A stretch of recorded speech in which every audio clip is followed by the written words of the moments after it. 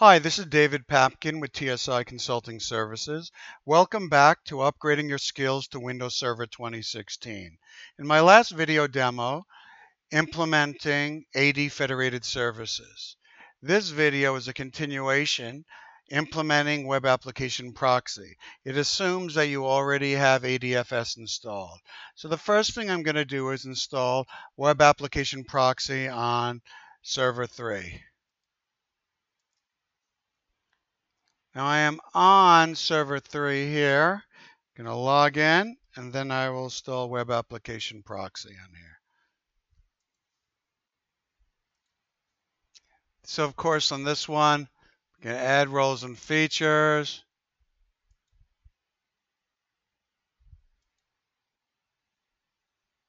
London server 3. I'm going to go to remote access.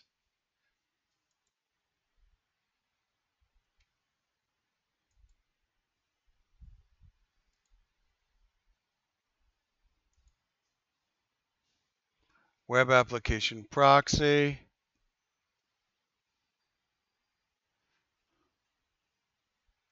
Add features. Next. Install. The next thing I'm going to do is I'm going to add the certificate to London server 3. So I'm going on to server 2.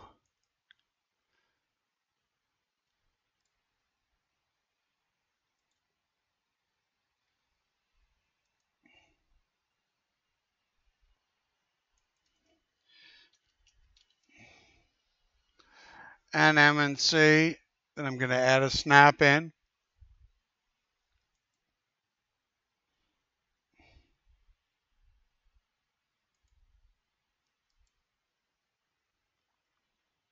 On computer account. And on this one right here, local computer, finish. Okay. Now I'm going to do is just expand the certificate's local computer. Personal certificates. Then I'm going to do is this.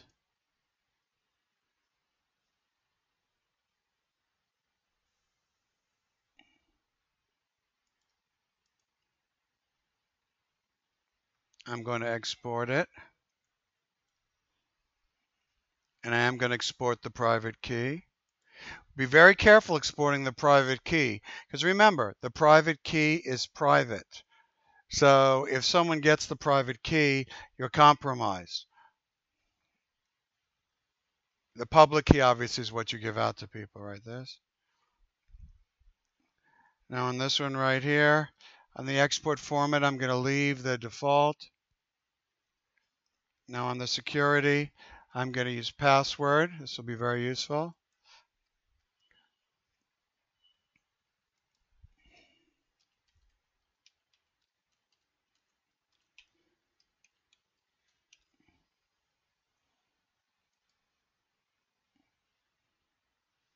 The file name, I'm going to type in this. C:\\ADFS, ADFS, type PFX, and finish. Okay, great. Now on London server 3,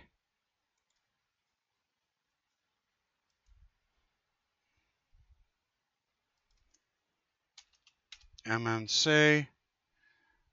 I'm going to add certificates in this one right here.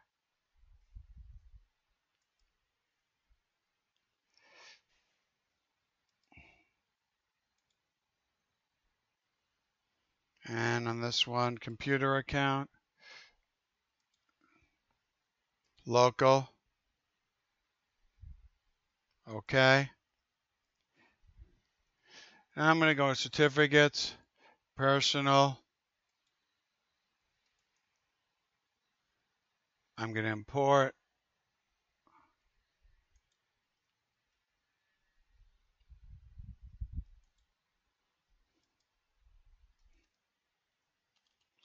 London server 2 C $ ADFS PFX.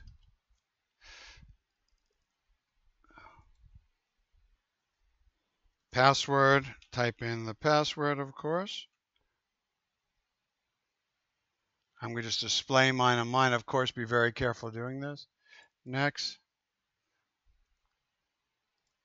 Place it all in the following stores: personal and finish. Great.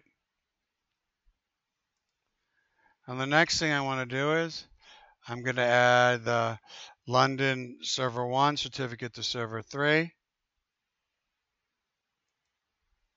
I'm going to go to server 1. Same thing.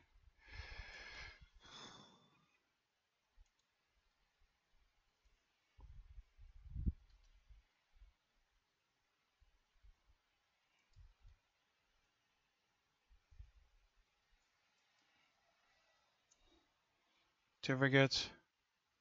Add. Computer account. Next. Local finish. Okay.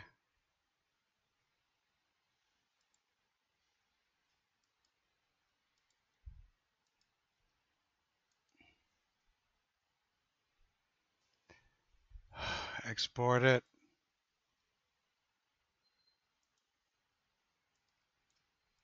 Export the private key. Password. We should definitely try our best to be careful with this private key.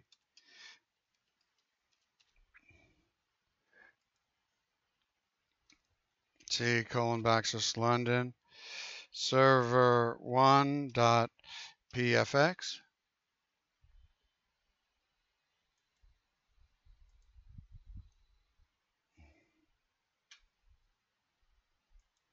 I'm going to go back now to server 3 on this. Import London server 1.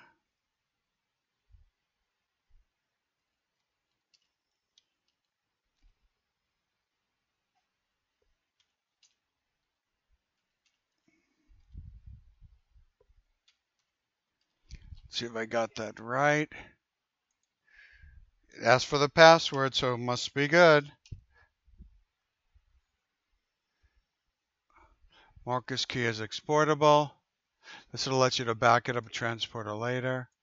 Next and finish. Great. So now as you can see, I have both of them in there.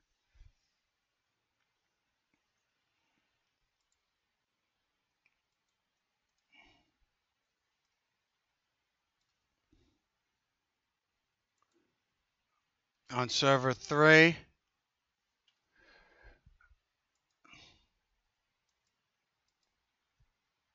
I'm going to open the web application proxy wizard. Next. And the federation server is adfs.adatum.com. The username is adatum administrator. The password is password. Now the certificate to be used,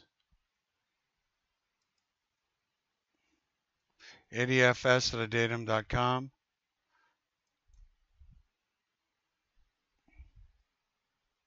I'm going to configure then. Now I've clicked on closed. Okay, and this one right here. And this one right here. There's no web apps published. I'm going to go publish. Welcome. Next. AD federated services. Supported clients. Next.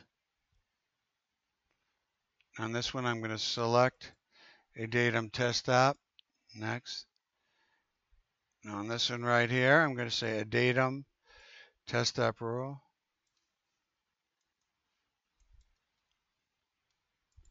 Okay, that's external URL, which I've typed. And on this one, London server 1, external, so this right here. On the backend URL, London server 1 a datum.com, a datum test app. Remember, make sure you have this slash here. Finish and publish. And when it's all done, I'm going to test. Okay, I'm going to close it. And finally, I'm going to do is this. I've configured the proxy, and the next thing I'm going to do is test the web app proxy. I'm going to go to client 3, and I'm logging in as admin.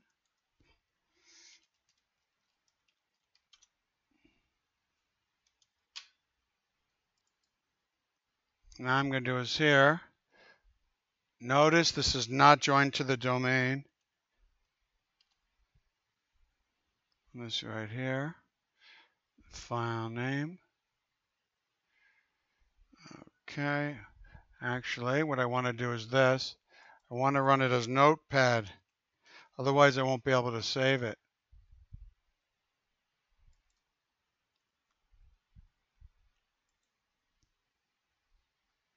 File, open, and the name.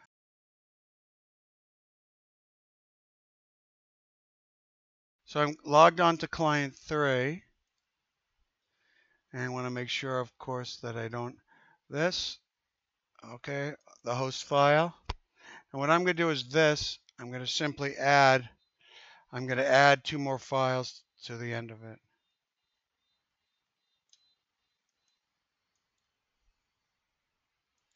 So I'm adding these to in here. Good. Now in this one, I'm using the host of 4CL3 to access the application to the web application proxy. In a production environment, of course, I could use split brain DNS. The IP address is for London server 3, the web application proxy.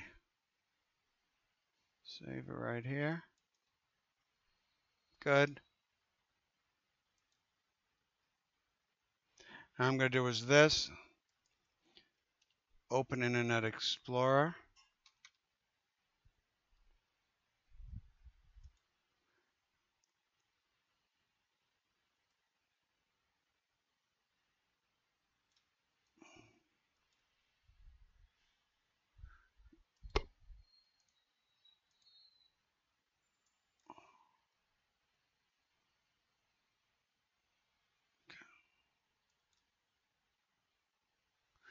Ignore the certificate error because it's self-signed.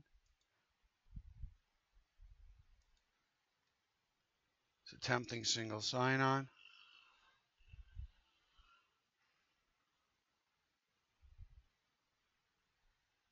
On this one, I'm going to sign as a datum Beth.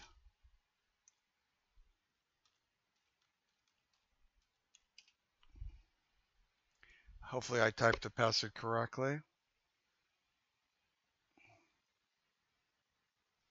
As you can see, the web application proxy did work for this right here. This concludes this demo about implementing web application proxy. This is David Papkin with TSI Consulting Services. Thank you for watching. And if you like my videos, please do subscribe to my channel on YouTube /C/David Papkin. Thank you. Have a great day.